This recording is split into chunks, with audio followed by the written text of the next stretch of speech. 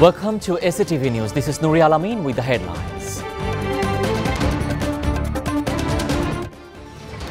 Bangladesh votes in favor of UN resolution. Government cannot take responsibility of all parties' participation in election, says Shahriar Alam. Army to serve with professional efficiency, dutifulness and integrity. Bangladesh to reach desired goal by overcoming disasters, says Prime Minister. Given the 5 by polls cannot be held as a standard for evaluating all elections in the country, says CEC Habibul Awal.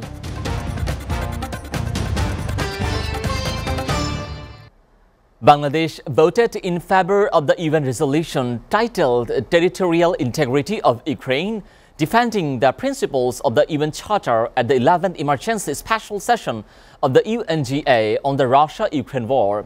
On the 193 member of the General Assembly, 143 countries voted in favor of a resolution that also reaffirmed the sovereignty, independence, unity and territorial integrity of Ukraine within its internationally recognized borders.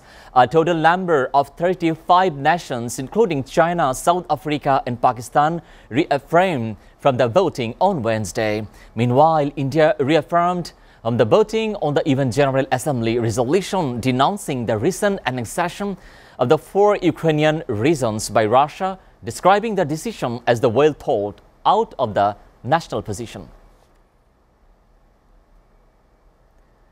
State Minister for Foreign Affairs Mohammad Shahriar Alam said the government cannot take responsibility if any political party doesn't take part in the upcoming election, but expect that the polls will be held in a free and fair manner. He also said that he conveyed these to the US Deputy Secretary Wendy Sherman during his recent meeting in the USA. The State Minister also added he also briefed Wendy Sherman about the Election Commission formation, search committee and president's dialogue in which some political parties didn't take part. He made the comment while speaking to reporters at a briefing of the Ministry of Foreign Affairs in Dhaka this afternoon. Responding to the question, Shahriar said that elections were acceptable in the past and upcoming elections would also be accepted. Prime Minister Sheikh Hasina asked the Bangladesh Army to serve the country with professional efficiency, dutifulness and integrity by remaining loyal to the leadership as well as being imbued with the spirit of the Liberation War and ideals of the father of the nation, Bangabandhu Sheikh Mujibur Rahman. She made the call while addressing the national flag giving ceremony of the headquarters 71 Merchandise Brigade 15 and 40 East Bengal 9 and 11 Bangladesh Infantry Regiment held at CMP Center, the school in the Savar Cantonment this morning. She joined the event virtually from the Ganobhavan official residence in Dhaka. The Prime Minister said that the more mechanized brigade and the mechanized battalion would be established in the military. She hoped adding more mechanized units will bring a new dimension in further strengthening the military's capability in handling the national security. Prime Minister Sheikh Hasina said that Bangladesh would be able to reach its desired goal by overcoming all natural and man-made disaster. She also said that Bangladesh attained a position in the world as the disaster-resilient country, and the country would be able to face disaster but have to continue to maintain it. The Prime Minister made the comment at the program on the city's Usmani Memorial Auditorium to observe the International Day for Disaster Risk Reduction 2022. She joined the event virtually from official residence at Ganobhavan. Focusing the government's successes and measures over the disaster management, she said no can undermine the Bengali nation anymore.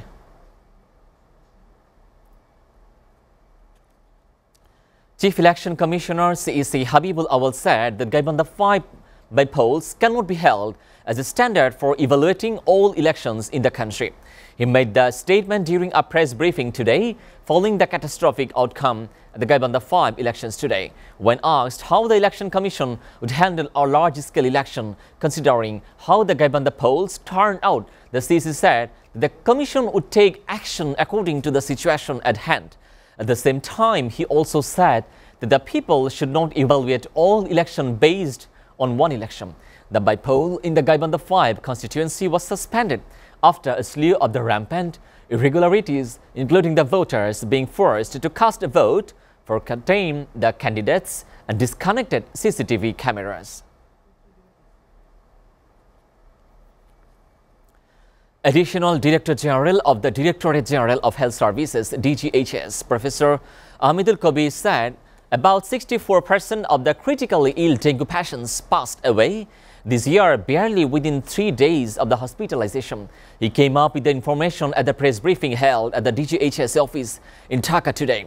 The DGHS DG also said the death rate has been higher among women, with 46 female patients dying this year. Of them, 18 are north, 9 from Dhaka, south, and 48 outside the Dhaka. After capital Dhaka, Cox's Bazar has the highest number of the dengue cases. He asserted that the reason behind the fatality rate within 48 hours of arriving is so high because they made delays seeking expert help after getting sick. The Bangladesh Energy Regulatory Commission (BERC) rejected the Power Department Board proposal to increase the price of the bulk electricity. BERC Chairman Mohammad Abdul Jalil said that the bulk electricity tariff remains unchanged as Bangladesh Power Development Board (BPDB) failed to provide the necessary data in favor of the tariff adjustment proposal. He also said that BPDB couldn't provide the Commission with a clear way how to avoid the inevitable effect by the bulk tariff adjustment on distribution and consumer level. The BERC chairman said BPDB can apply before the BERC with 30 working days from the tariff order announcement to reconsider the order.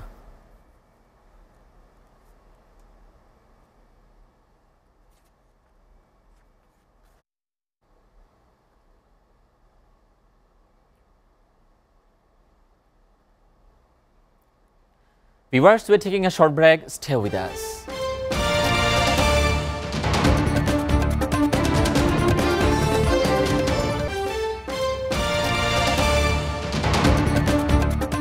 Welcome back, and you are watching SATV News.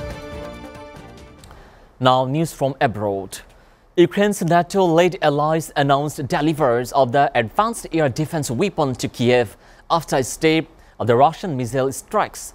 The weaponry promised by UK, Canada, France and the Netherlands include missiles and radars. The US earlier made a similar pledge. One high-tech system from the Germany is already in Ukraine. The pledges come as Ukraine allies from the 50 countries meet at NATO headquarters in the Brussels. It has also been particularly intense week in the Ukraine. It saw some of its heaviest Russian bombardment in month when more than 100 missiles were launched. Meanwhile, Moscow's strike on the civilian target in Ukraine continued today, including a drone attack in the Kiev region and shelling of the residential building in the southern city of the Mykolaiv. Flood warnings were issued, hundreds of homes were evacuated, thousands more lost power, and the main was missing and heavy rain lashed Southeast Australian today. Rivers across Australia's most populous state, New South Wales and Victoria, and the island state of the Tasmania were rising dangerously. Around 250 homes in the New South Wales city of the Forbes were ordered to be evacuated by tonight ahead to major flooding. The State Emergency Service issued an order by the 17 states, including the central down part of the Prenate, to be evacuated by the 8 at night. State Emergency Management Commissioner Andrew Crisp said the heavy rain would reach metropolitan Melbourne and Sydney today at the later hours. India's Supreme Court failed to deliver a verdict on whether Muslim students can wear a hijab in schools and colleges, with 2 judges expressing opposing the views today. One judge upheld a Karnataka and High Court order from the March, said that the hijab was not essential to Islam. The other said that the High Court order was onerous and wearing the hijab was a matter of choice. The verdict was expected to cap the 10-month polarizing debate in India.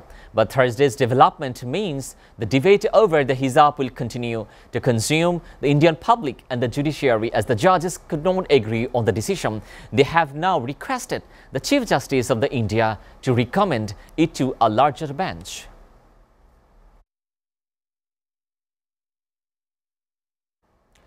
Taiwan reopened to tourists and measles, and after lifting some of the world's longest-lasting pandemic border control, visitors began arriving on the island today without the need for the quarantine for the PCR test for the first time in more than 2.5 years. Taiwanese officials welcomed to the first group the visitors arriving on the flight from the Bangkok shortly after midnight at the island main international airport near the Taipei. Tourism Bureau Director General Chang Si-chung told the reporters that the island reopening was a chance to bring back to life and rebuild cross-border tourism. Taiwan is the last major economy to lift COVID-19 quarantine apart from the mainland China. Chasing a target of 174, Mohammad Rizwan and Babar Azam hit 50s as Pakistan beat Bangladesh by 7 wickets today. Bangladesh put on their best batting performance on the ongoing Tri-Nation Series in the final outing against Pakistan in Christchurch, thanks to some outstanding batting from Liton Das and Saqib Al Hasan, but Babar Azam and Mohammad Rizwan and Mohammad Nawaz helped Pakistan chase 174 in one bowl to spare. Bangladesh finished the tournament without a single win. On the other hand, it was Pakistan's third win in the tournament. They will take on New Zealand in the final on Friday. The Babar Azam led teams the previous March on the Tuesday against New Zealand. Finn Allen and Devon Conway hit 62 and 49 respectively as the Kiwis won in by 9 wickets.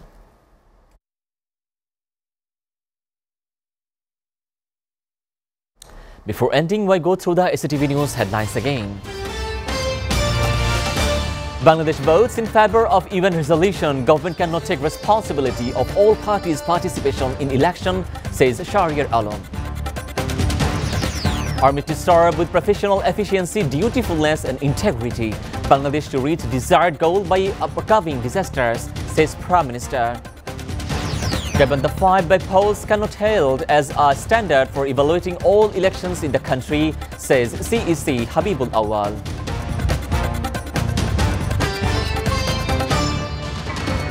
You are up to date with our top stories so far here on SATV, and to know the latest news, visit www.satv.tv. Stay with SATV.